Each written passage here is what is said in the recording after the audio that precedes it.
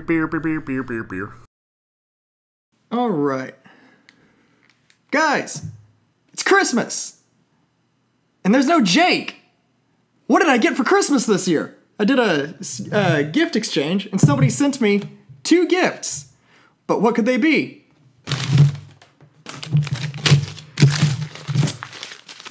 Holy shit, it's beer. This guy from Florida sent me 2 beers. I told you, Taylor, this one was too hard to get off. You say as morning wood is sitting right in front of you? And good gourd. Good gourd, it's morning wood. This guy sent me 2 beers from Florida saying that these are probably 2 of the best beers that Florida has to produce. And I'm here to test that. And if I had his Reddit handle, I would say it right here. But I'll put that in post. Alright, so I think I pulled up both of these on Beer Advocate already. Let's start with Good Gourd.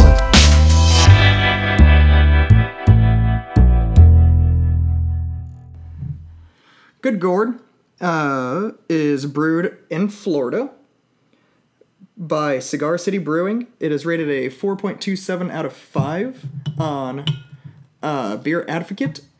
It is a pumpkin ale and has a 0.85% by volume and is only available during the fall. And I guess to use proper Brew Dudes nomenclature, let's tap this one off. And not fail the second time. Oh god, it's already overflowing. Oh no!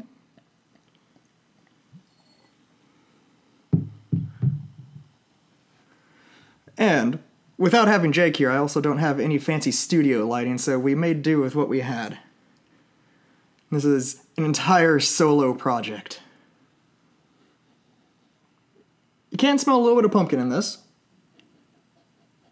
And it does have a really nice, like, dark amber, or not even really dark, but more of an amber color. It's kind of like a Shiner Bock almost.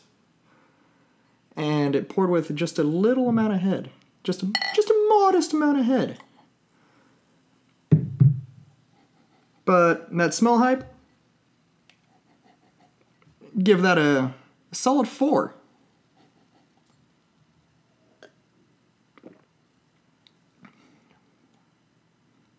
You know, it's probably the best pumpkin beer that we've had. In all honesty, Taylor. I will give that taste a 4. We have an unreleased episode of entirely pumpkin beers, and we didn't like a single one of them. So spoiler alert for whenever that episode comes out. But this is not a bad pumpkin beer. I'd be able to sit back and have a couple of those. So, overall, what was our scoring again there, dear? It was smell, which is a 4, taste, tummy feel is I'll give that a 3 on the tummy feel, everyday drinkability, I'll give that a, well, we don't really do halves, so I'll have to give that a 3. I don't know how expensive this beer was to purchase, so I'm gonna have to give it a 3. Just because if I knew that it was a really expensive beer, I would not drink it every day. But I have no idea, so I'm gonna put it like right in the middle of the road. Did you already say what Beer Advocate was? Yeah. Ah. So that's tummy feel, that was smell, taste, kick. It has a very modest amount of kick.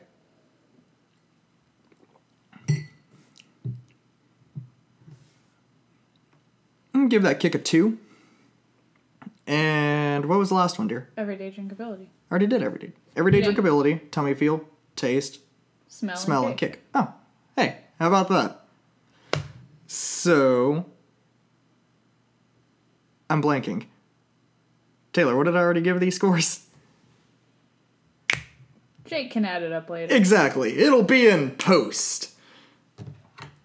Oh, also, since I only have 2 beers on this episode, I decided to do a small, very small, no beer cup, because I didn't want to waste these beers. I actually plan on drinking the rest of these.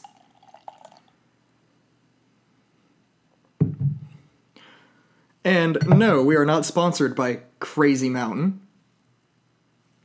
But I just happened to have 3 Crazy Mountain glasses. Let's tap off the next one.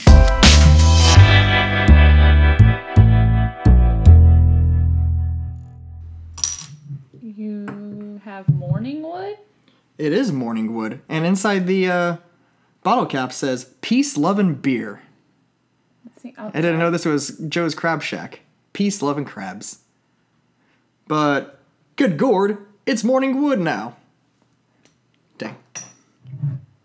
Tried to make it down a shirt. It didn't work. Ooh, that is dark. Jake would fucking love this. Alright, let's switch over to Morning Wood. Morning Wood, brewed by the Funky Buddha Brewery, has a 4.66 out of 5, which gives it a world-class rating on Beer Advocate. It is 12% by volume. Oh, shit. And is a American porter. The notes on this are, what's better than beer for breakfast? A little morning wood. How about a little morning wood? This imperial version of maple bacon coffee porter is aged in bourbon barrels for months, leading smoothness to smoky, salty, rich combo of maple syrup, fresh roasted coffee, and bacon. Holy shit, I'm about to have breakfast. Again. All I've eaten today is a very, actually good helping of Waffle House. I did not have to shit my pants out later. It really does smell like breakfast, though. I'm gonna give that smell like a 5. But that is it's an aged beer, which means it's gonna be extremely complex. And that smell almost smells like a prairie bomb, almost. This would be... I'm probably gonna change my assessment later, but it would probably be really good on ice cream. However, with the coffee, bacon, and maple syrup, actually, all of those are actually in ice cream already. This would be really good on ice cream. Probably. I don't know. I haven't had a sip of it yet. But that smell hype, I'm going to give that a solid 5.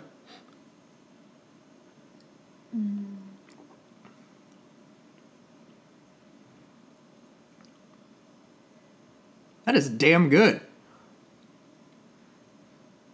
That really does.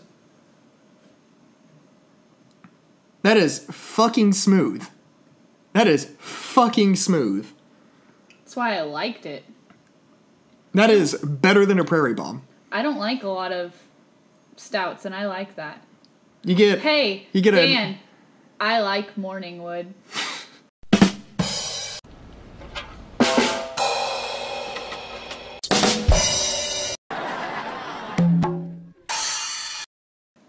I'm going to drink the rest of that.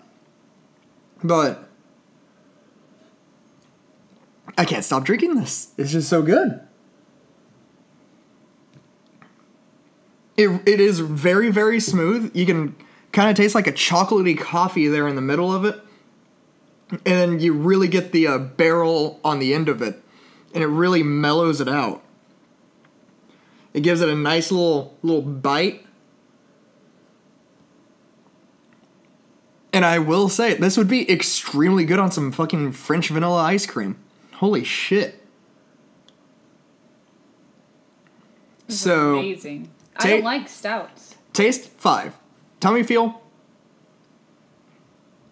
I imagine at the end of this bottle, my tummy is going to be very heavy.